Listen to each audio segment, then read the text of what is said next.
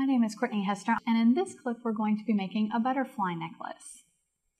First we're going to take a spring-loaded clothespin and we're going to paint this black or brown. Once we've painted it black or brown and you've let it dry, next it's going to be time to add the wings.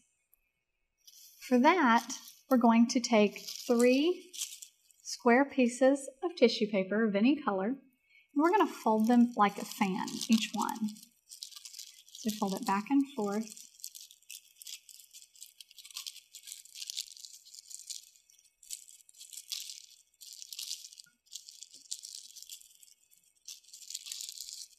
Now that we've folded all 3 pieces, we're going to stick them together end to end, or side to side, in a pattern.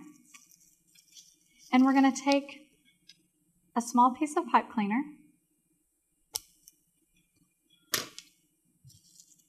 and we're going to wrap it around the center of our 3 folded tissue papers. So we'll take it like this, just kind of fold it around in the center. Once we've done that, we're going to open up our clothespin and stick it down the side. And then we'll want to fan out our folded tissue paper to make wings. And you'll just have to work with this till they look like you want them to. Now our butterfly has its wings. Next we're going to add an antenna. I want to take a small piece of pipe cleaner, and again you'll open up your clothespin and stick it in that first open slot. We'll also want to add a little bit of glue to hold it in place.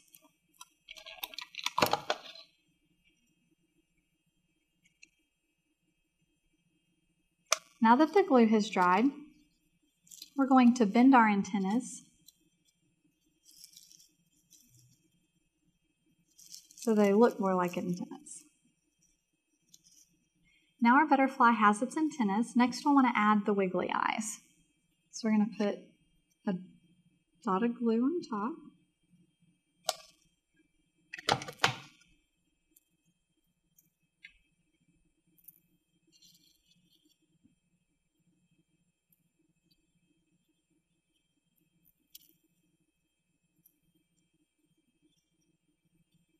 And now we've added our butterfly's eyes. The next thing we want to do is add a piece of yarn for the necklace. You can go ahead and tie a knot in the 2 ends. Now we have our butterfly necklace.